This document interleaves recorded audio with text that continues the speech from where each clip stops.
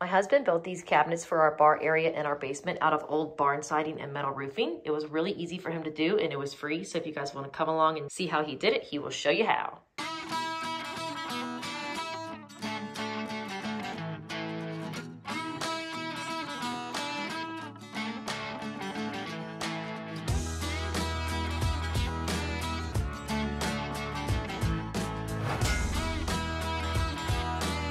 So today we are working on making the cabinets that's going to go on the other side of this bar here in what we're calling like the little kitchenette or kitchen area.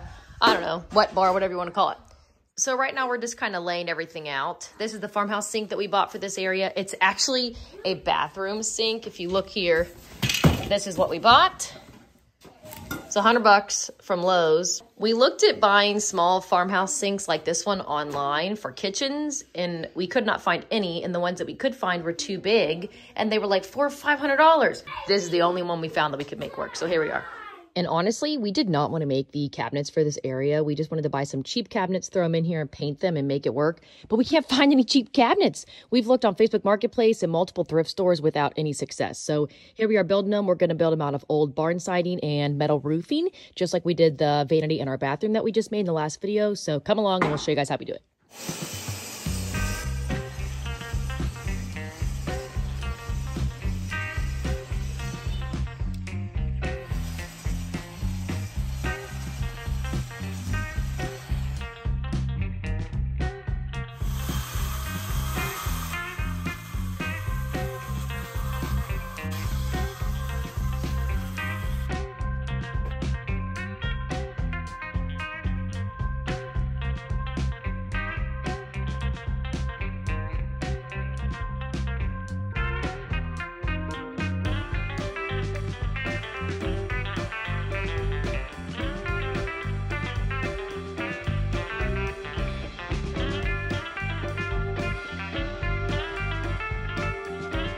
The dimensions of these cabinets is going to be 34 inches for height and 22 inches for depth. And then the length is going to be whatever size it needs to be to fit in this L-shaped area. Now, standard cabinet sizes are usually 24 inches for depth instead of 22. We opted to go a little bit more shallow on the cabinets because this area is really small.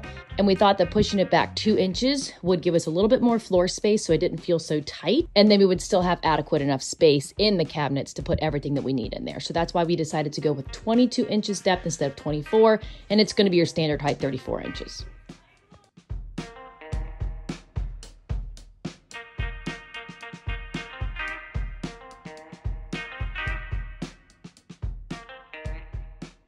Okay, so this is the progress so far. This has been kind of more challenging than I expected. There's just a lot of issues here. I probably should have just built every bit of this over there and not even worried about building it in place just because of how unlevel the floor is. You can see there's a drain. I know just from us building this, that's 3/4 inches lower than the rest of the floor, and it tapers down. So I'm just having a lot of issues getting everything level.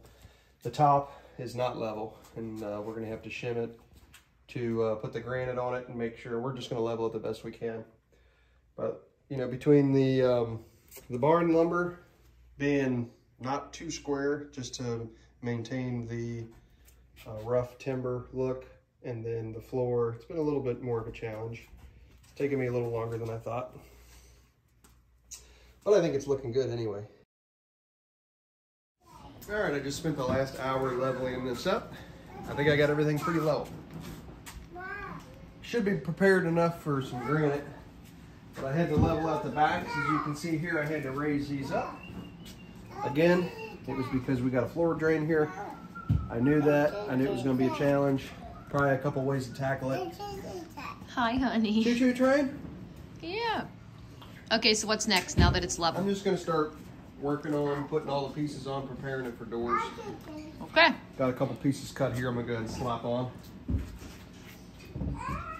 So just like we did for the vanity, kind of put it up here. Got a mark over here where I want it.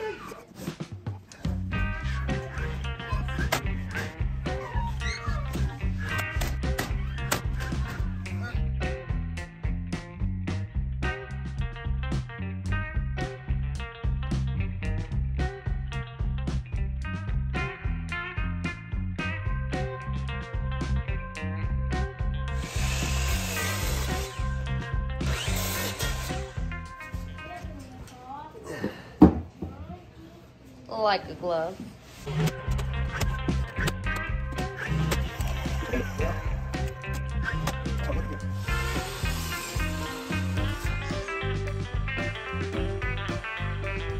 Okay, I like how the toe kick's gonna be, but I'm actually gonna go ahead and take it out because when we take the flooring in here, I'll be able to take the floor up underneath and then I'll put in my toe kick piece and then it should seam up pretty good. I'll have to trim this side out along with the rest of the bar, but not the actual cabinets But not themselves. the cabinets in here. Plus trim is good because I'll have to make every bit of that trim. I'm not looking forward to that. So that'll save a lot of time. So you'll just put the flooring in up to these, and then you'll put the toe kick, which is going to be this front piece there on top of the flooring. Yep. Okay. Okay, since I'm not going to put the toe kicks in right now, I'm going to go ahead and cut out all the pieces. Basically, to trim out all of these boxes where the doors are going to be.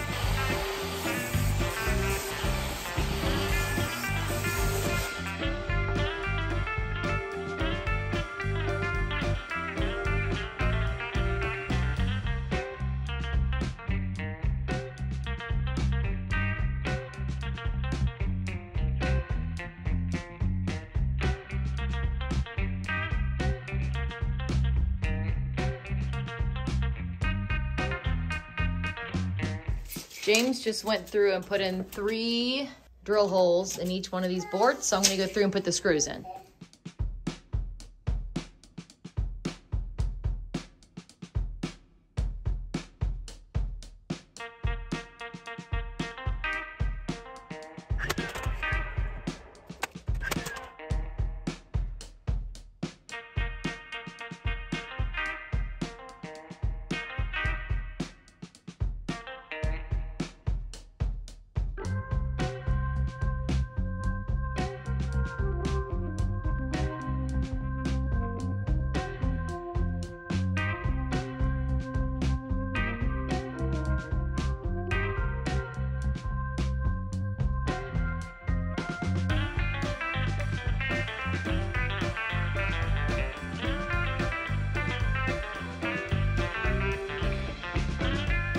And our plan for around that support pole is to case it in wood.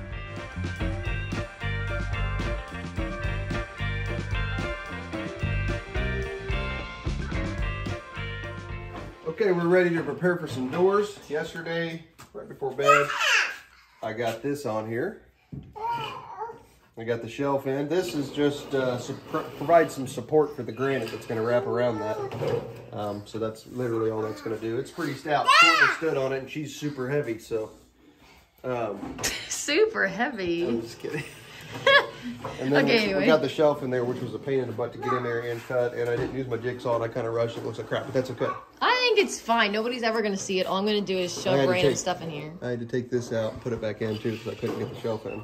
And somehow amongst all of that work, I got a little gap here. I don't know if that's the wood. I don't know. I don't know what that's from. I don't know how that happened.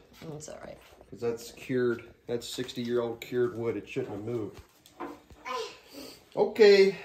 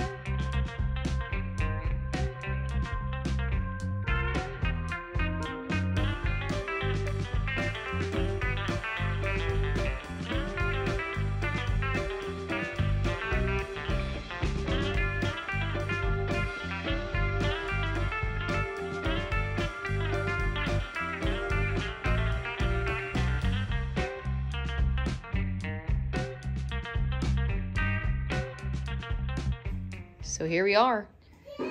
James, you did such a good job. I love it. Looks amazing, babe. Thanks, son. So obviously we still need to put the hinges on these. We ordered them off Amazon. So when those come in from Amazon, we will put the doors on hinges. But right now they're just shimmed up.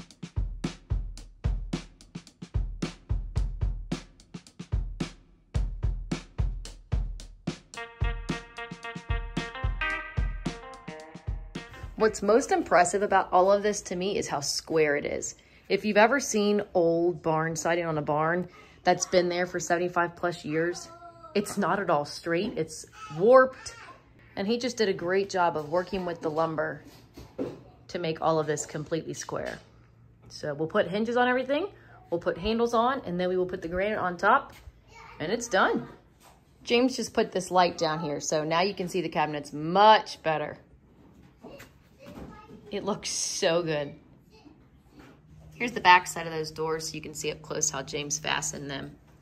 He just used little tiny pieces of cedar scraps and screwed the metal to the back of the frame of the door that he made.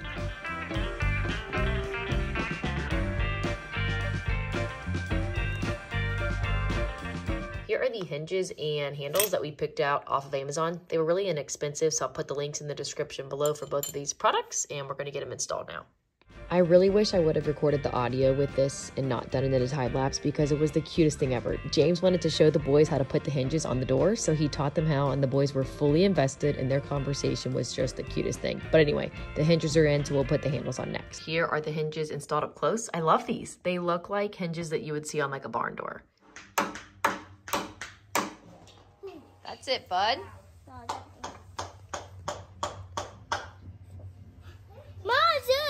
Perfect. And here it is, the finished product. I'm obsessed. It looks so good. Once again, James has made a project that honestly turned out better than I thought it would. I feel like the hinges and the handles add such a nice barn look to it. It looks so good. I mean, look at how cute this is. They open so easily. Now, obviously it's a mess in there. I got to clean all that out, but they open so easily, close easily. It's just so cute. He did such a good job. I love this. Oh, look, you can tell the kids have been down here. There's toys under there.